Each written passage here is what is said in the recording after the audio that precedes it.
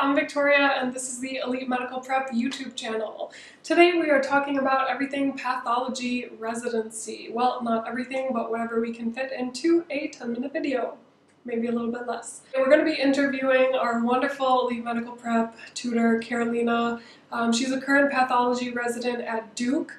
And to talk a little bit about her background, she obtained her undergraduate degree from Brown University in 2013 and her MD and PhD degrees from Duke University. Her PhD research focused on brain tumor immunotherapy, specifically T-cell exhaustion and glioblastoma.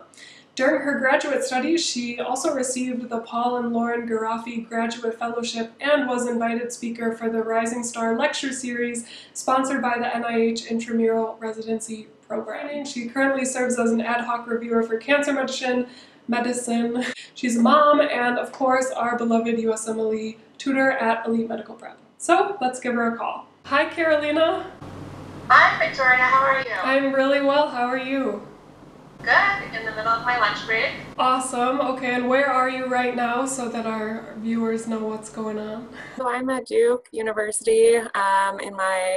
At my desk, we have little carrels that we sit at with our microscopes. So here I am.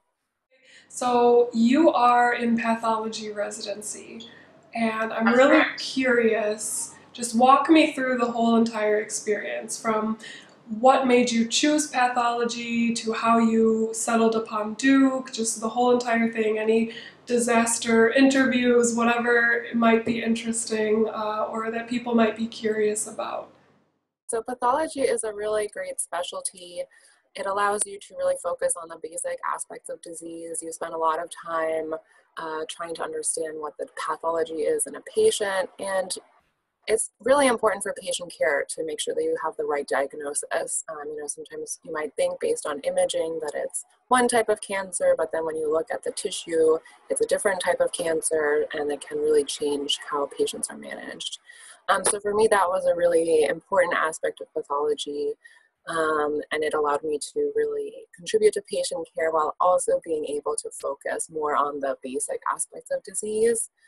Which was important for me because I have a PhD and I really wanted to focus on research and basic aspects of pathology. And so for me, my research is focused on brain tumors and immunotherapy. And so with pathology, I'll be able to focus on neuropathology and really kind of delve into how brain tumors work and how they function, and you can really get a sense for that through the slides. Another important aspect for me was the flexible schedule. Because it's not a patient care-based specialty, you don't have to be in clinic from 8 to 6. You just kind of get your work for the day, and however long it takes you to get through your stack of slides, that's how long your day is. So for me, that was really important, not only for incorporating research, but also for being a mom and being able to be home with my kids for a large, portion of the day. And so I decided on that during my PhD. And then during my 4th year, I really just focused on a couple of programs. I knew I wanted to stay at Duke because of my research was here and for family reasons as well. So it was really an easy interview season. I only interviewed here and at one other program. So there wasn't too much travel or anything involved with that.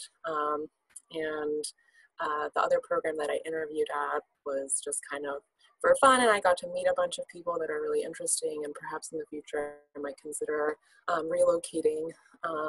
But in terms of the interviews, it was very low stress. Pathologists are very friendly.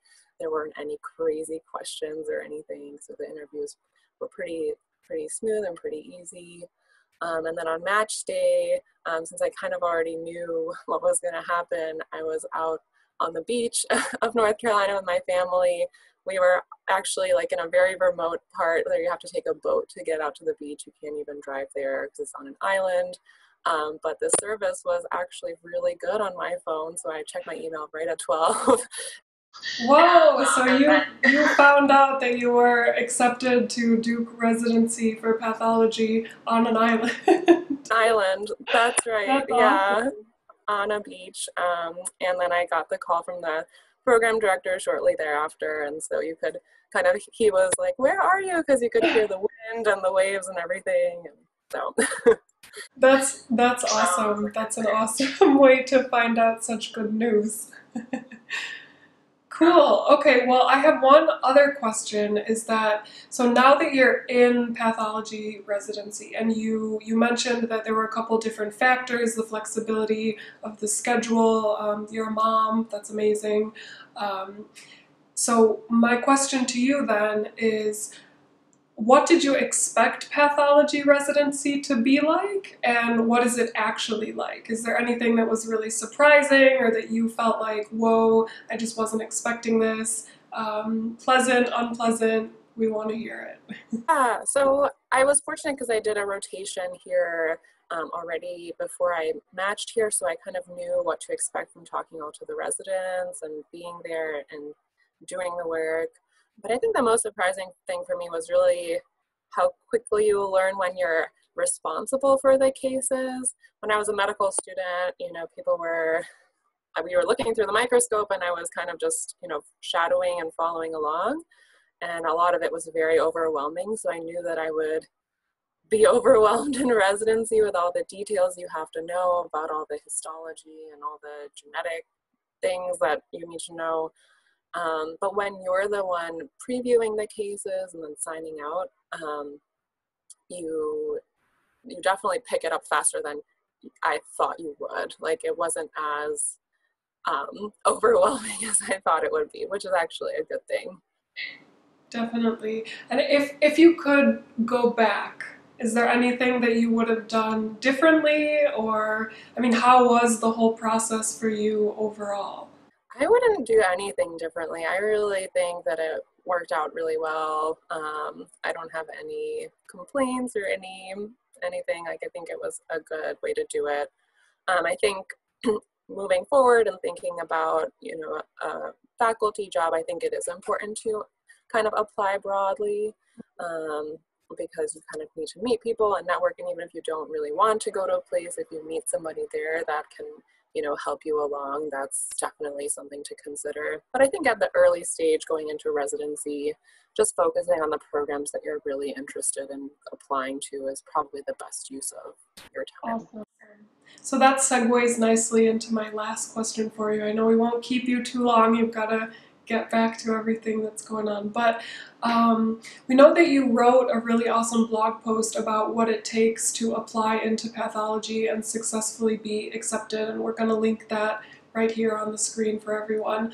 But other than what's written there, which is kind of the basic scores that you need, letters of recommendation, these kind of things, do you have any other key pieces of advice for people that are interested in applying into pathology?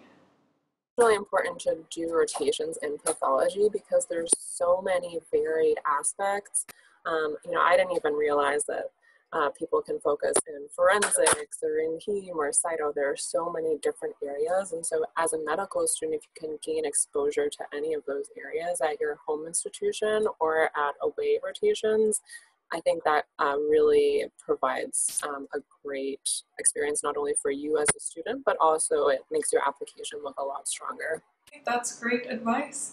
Well, thank you so much for your time, and we look forward to talking with you again. All right, thanks, Victoria. Let us know in the comments if you have anything else that you're curious about us asking Carolina.